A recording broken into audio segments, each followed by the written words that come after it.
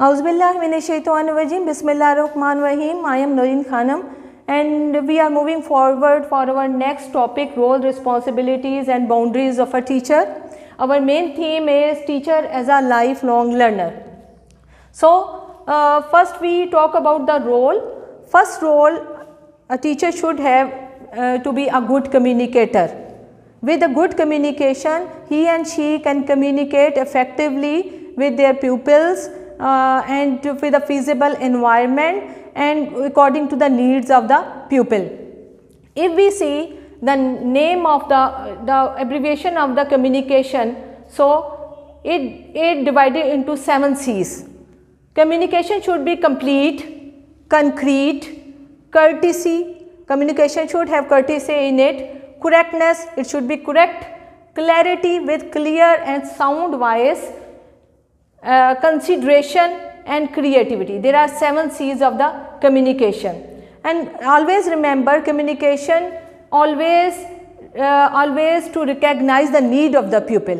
जैसे pupil होंगे उसके need के मुताबिक communication की जाएगी. There are 4 types of the communication. First of all, verbal communication. Second, non-verbal communication. Third, written communication. And fourth one is visual communication. Verbal communication, like I am talking to you, this is called the verbal communication.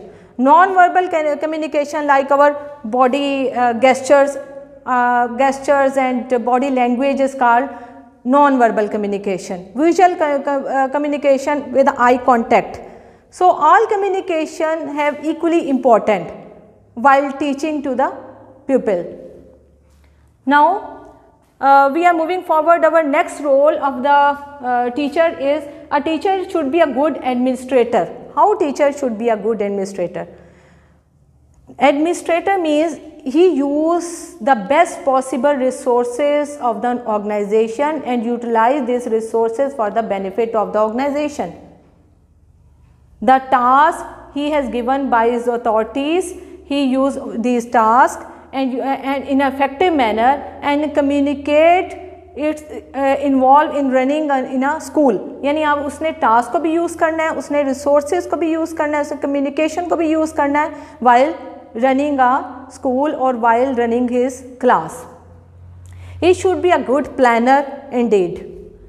There are other roles too, like counselor. A teacher should be a good counselor too. There are so many needs of the pupil. Some pupil have so many problems in their home. He is not showing his interest for time being, and teacher should know what is the problem behind it. तो उसे counselling बहुत required है. Counselling एक section भी बनते हैं school में, PTM में काउंसलिंग यूनिट भी बनाए जाते हैं टू रिकग्नाइज करने के लिए कि हर बच्चे की नीड्स क्या हैं, उसको उसके मुताबिक एजुकेशन प्रोवाइड की जाए. And that is very necessary now days.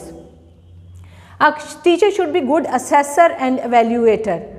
Validity लाजमी होनी चाहिए वाइल असेसमेंट में. ऑर्गेनाइज़र होना चाहिए. And teacher is a good team builder, team leader. Team leader means he is a जो सारी उसकी स्टूडेंट्स की होती है वो एक टीम होती है, उसने उसे बिल्डअप करना है with the motivation with many other factors. Third role of the teacher is motivator and इंस्पायरेटर.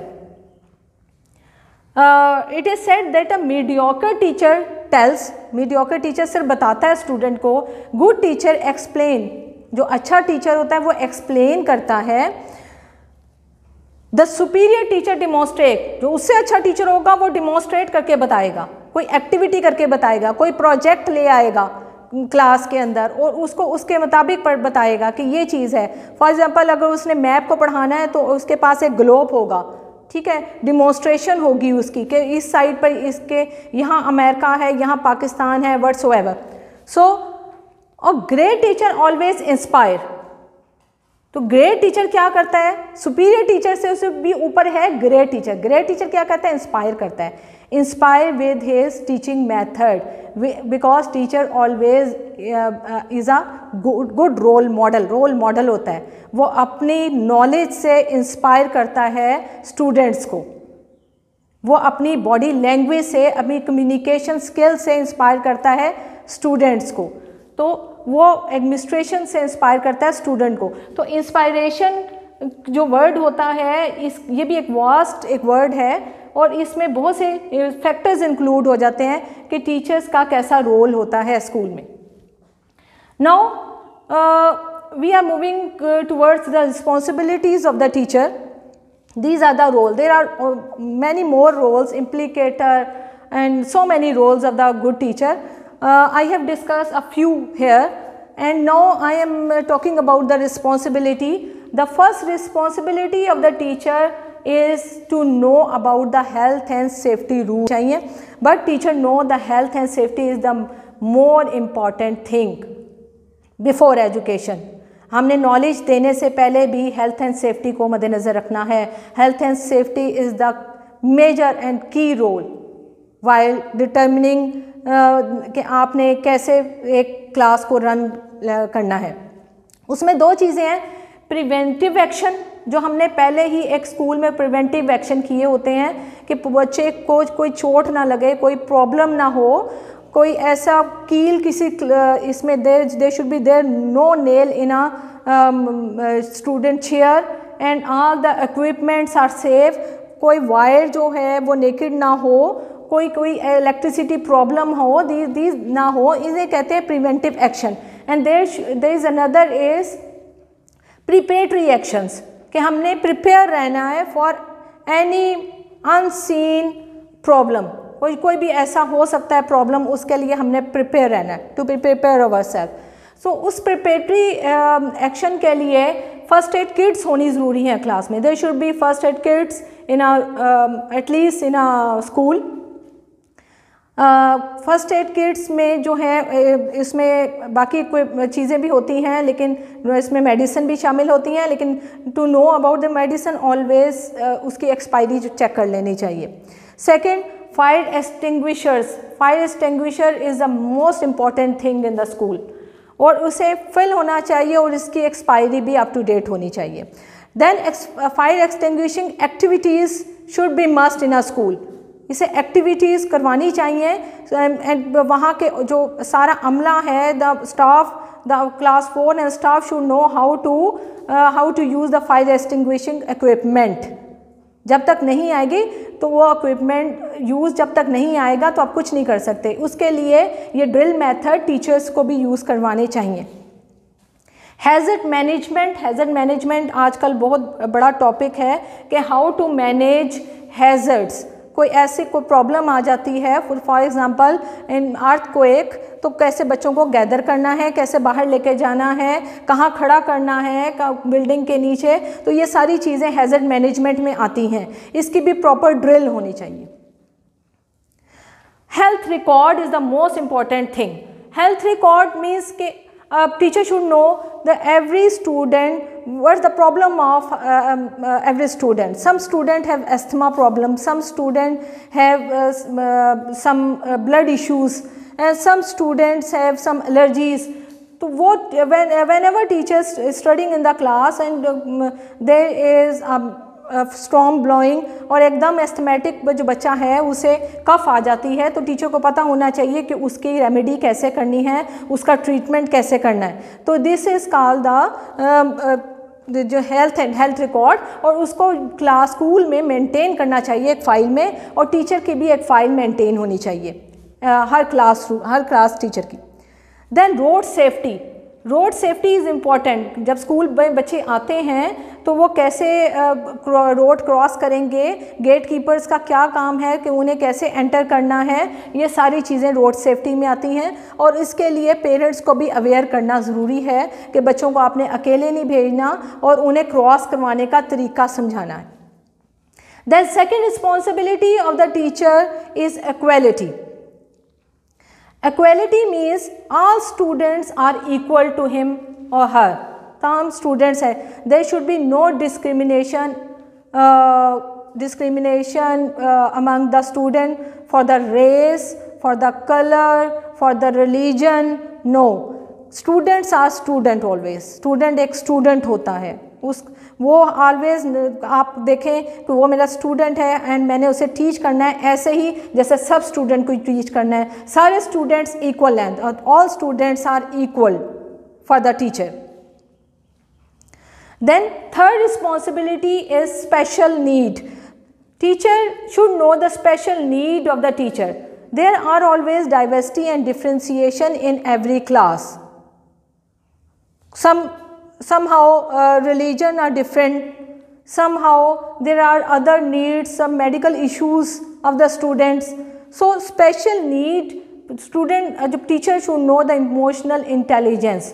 Emotional intelligence एक बहुत बड़ा चैप्टर है और उसके भी बात होगी कि इमोशनल इंटेलिजेंस को हमने कैसे सीखना है, हमें कैसे होना चाहिए और हमने कैसे अप्लाई करना है स्टूडेंट पर, और हमने टीचर्स को कैसे इमोशनली हर चीज़ को जज करना है, स्टूडेंट की कैसे हर चीज़ जज करनी है, उसकी मेंटालिटी, उसकी सोच, उसका बैकग्राउंड, उसकी हिस्ट्री, उसका फ्यूचर, उसका पास, हर चीज़ टीचर को पता होगी.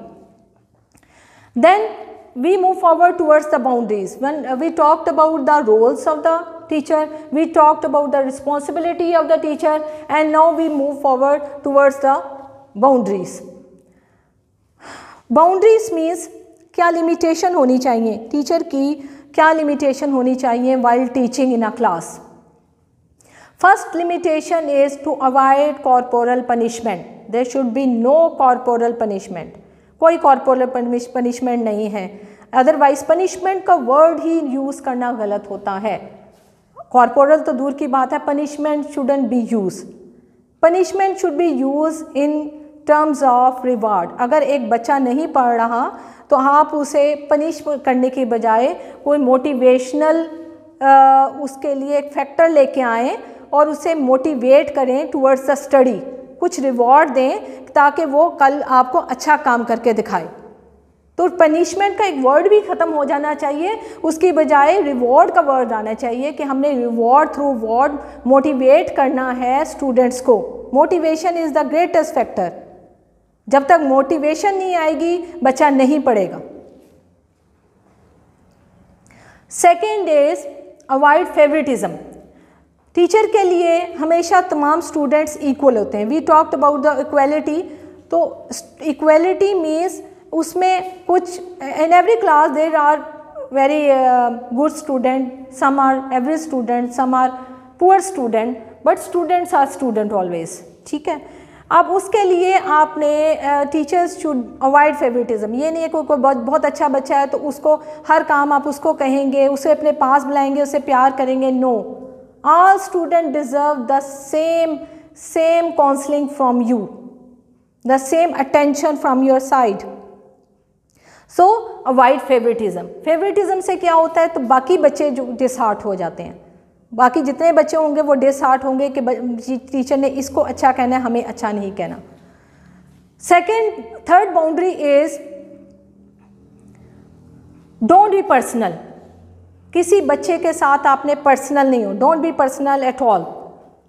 बच्चे को पर्सनल नहीं होना, उसके आपने घर तक कोई बात नहीं कहनी कि आपके फादर ये हैं, आपकी मदर ये हैं. No, not at all, not at all. ये प्रैक्टिस बहुत आम रही है लेकिन it influences very badly on the student mind, believe you मी. तो पर्सनल कभी भी ना हो. You should adopt professionalism. You are a professional teacher हैं आप. You are a long life learner, professional teacher. तो आपने इस चीज़ को कभी नहीं करना कि पर्सनल नहीं होना. Be aware legislation. आपको सारी लेजिस्लेशन पता होनी चाहिए. आप तो कॉर्पोरल पनिशमेंट पर बहुत सख्त सज़ा भी है और ये लेजिस्लेशन आपको पता होनी चाहिए कि क्या लेजिस्लेशन रूल्स हैं, क्या कोड ऑफ प्रैक्टिसेस हैं. So these are the boundaries the teacher should know, and always be firm and organized. Student के साथ ऑर्गेनाइज रहें, अपना प्लान करके आएँ, अपना जो सब्जेक्ट है उसको प्लान ले करके आएँ. और सबसे अच्छी बात यह है कि teaching is the greatest act of optimism, जो मैं लास्ट में कहूँगी कि teaching is the greatest act of optimism. So don't be passive, always being active and optimistic. Thank you very much.